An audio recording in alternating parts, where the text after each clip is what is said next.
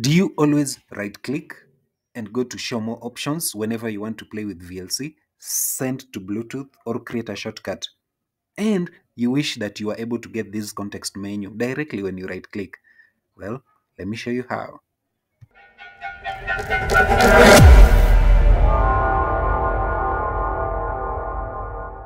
Now, all you need to do is copy this code. I'm going to leave it in the description below. And open command prompt as an administrator, paste that code, and press enter. You should actually be able to see this message that says that the operation completed successfully. After that, just restart your computer. That's it. After restart, now whenever I right click, I get the full context menu. Isn't it just cool? That's what I'm talking about. Now, for more tips like this, please ensure that you subscribe, like this video, share with friends.